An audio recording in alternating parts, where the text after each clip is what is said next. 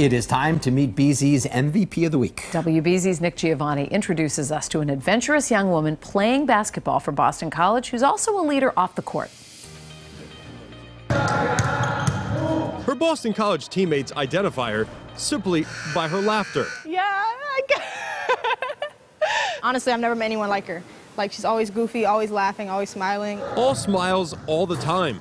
Playing the sport she's loved since she was 5, growing up with 2 older brothers. It's just super competitive, and I always wanted to beat them, and I still think I did.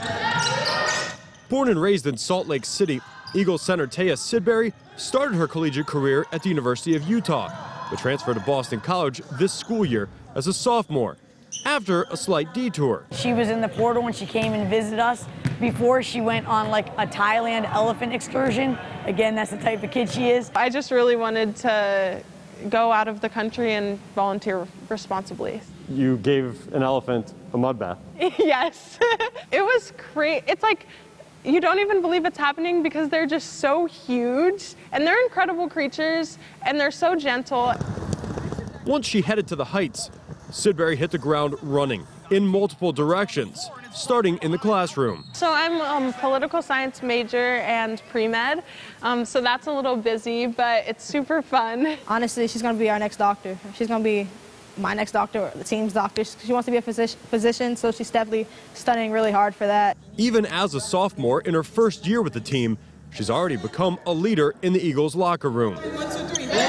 She was really definitely someone we needed on this team without us even knowing. You know the saying, like, how you do anything is how you do everything, and I think she really embodies that. BC's top rebounder and second leading scorer, Sidbury is one of just 3 players in the ACC to average at least 13 points per game, 6.5 rebounds, and shoot at least 45% from the field. I just love playing like a big part on the team. I would say it's kind of energy giving and just being on the court and giving my all. She's really a 4 playing a 5 for us because we're a little undersized this year, so she gets beat up like every game. People are, you know, just crashing into her, tackling her. She's already got stitches from one of our games this year, so she's got a battle, and 35 minutes of that kind of battle when really you're a guarded heart is asking a lot, but she steps up to the challenge. Beyond the stat sheet, Sidbury's also stepped up as a leader on campus, involved with Eagles for Equality, and a co-chair of the school's Diversity, Equity, and Inclusion Student Athlete Committee.